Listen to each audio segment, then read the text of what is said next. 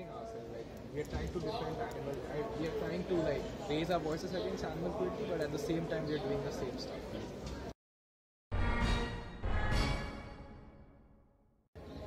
Hallo ihr Lieben!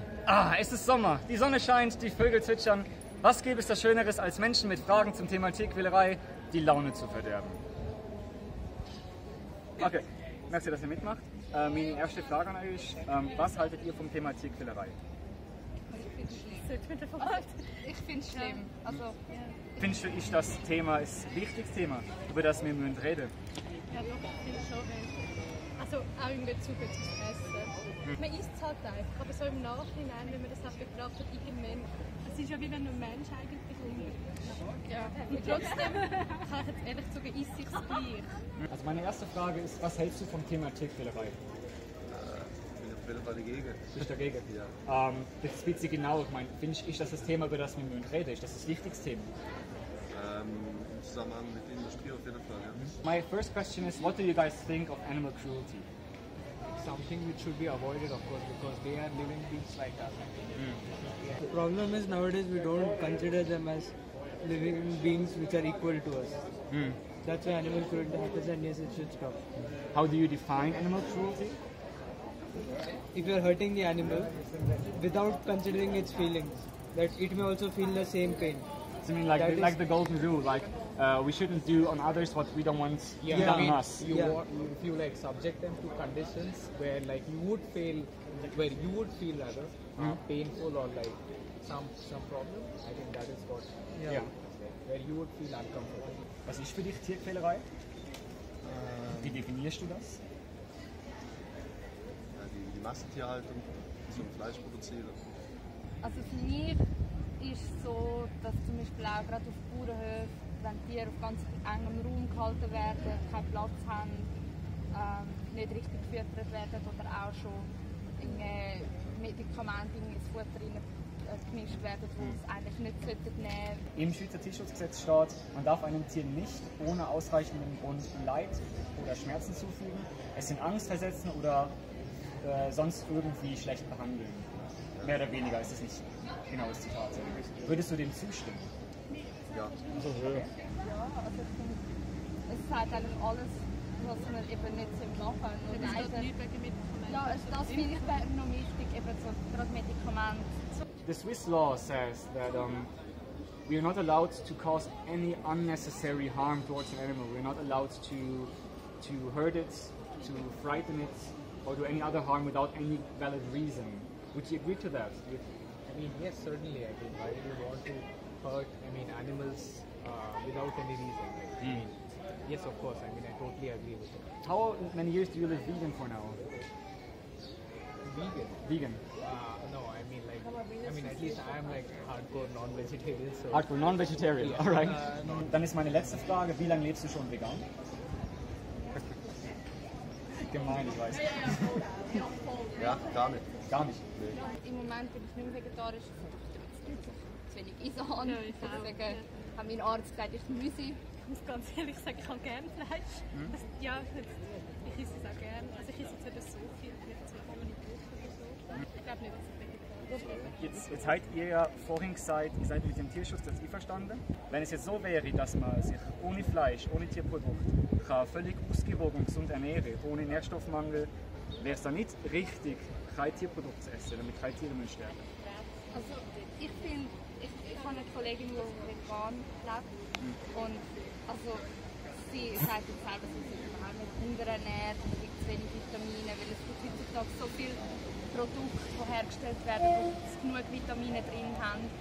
And before you agreed to that we should not inflict any harm upon animals if there's no good reason, if it is possible to live without any animal ingredients, wouldn't that be kind of animal cruelty to still kill a chicken?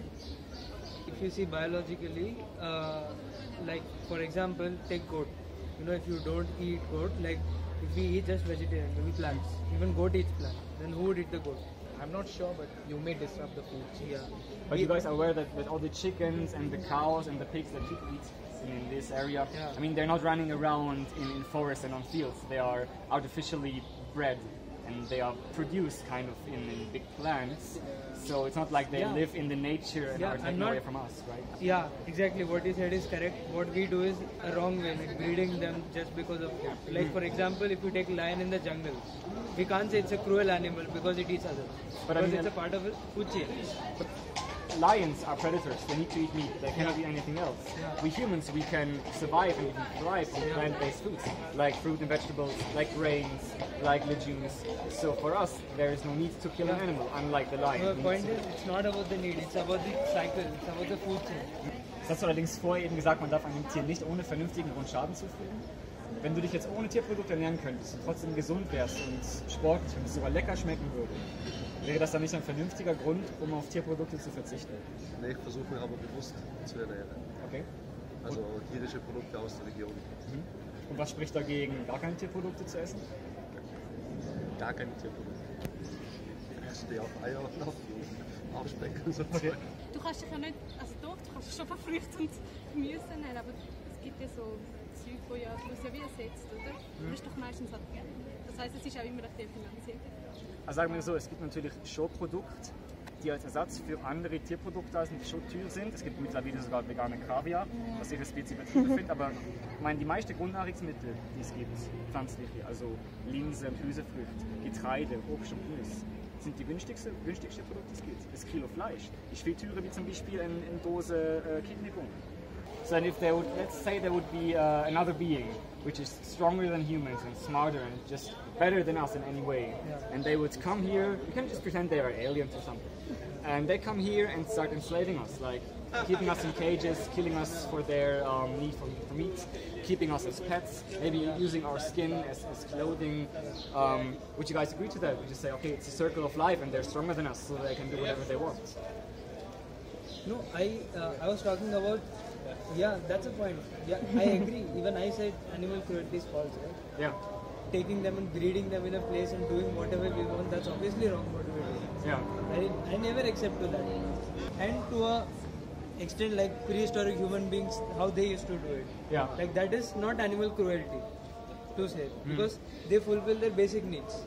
Yeah, but I mean, yeah, they fulfill their basic needs because they need something to eat. Yeah. When we go to a supermarket or to a restaurant or to any place and we can get an abundance of plant-based food that keeps us healthy, that gives us all the nutrition we need, there is no necessity to kill the animals. Also regarding the environment, I mean, did you guys know that the animal industry causes more greenhouse gas emissions than the whole global traffic? Like all the cars, all planes, all trains, all ships together do not cause as much damage to the environment like animal industry. Und wenn es Produkte gäbe, die jetzt zum Beispiel fast genauso wie Speck schmecken würden, mit denen du Eier in Backwaren ersetzen kannst und alles genauso schmeckt wie vorher, was würde dich dann davon abhalten? Ist es die Bequemlichkeit vielleicht? Ja, das ist schon, ja. Meinst du, dass deine Bequemlichkeit, Tierprodukte zu essen, wichtiger ist als die Bequemlichkeit von Tieren, die in der Tierindustrie, wie du es ja beschrieben hast, in der Massentierhaltung leiden und sterben müssen für unseren Konsum?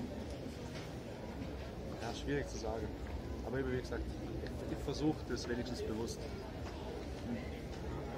Aber meinst du, diese Unbequemlichkeit quasi, die man hätte, wenn man vegan lebt, ist die schlimmer wie die Unbequemlichkeit, die die Tiere haben, die jetzt zum Beispiel für uns müssen, sterben? Nein, aber ich glaube, man nimmt das jetzt einfach wirklich nicht wahr. Wenn du das wirklich isst, du nimmst nicht wahr, dass jetzt das Tier wegen dem gestorben ist. Ich nehme auch nicht ein Sandwich oder ein Fleisch drin hat und denke mir, oh, jetzt ist da irgendwie eine Kuh oder so wegen dem gestorben und ich esse jetzt gerade eine Kuh, die gestorben ist.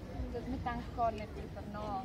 Aber ich finde, es ist wichtig, dass man vielleicht ein bisschen mehr, dass einem das mehr bewusst ist. I mean, well, you're right to a certain extent. I mean, I see what you're trying, the point that you're trying to bring up. We are contradicting ourselves. Like, we are trying to defend animals.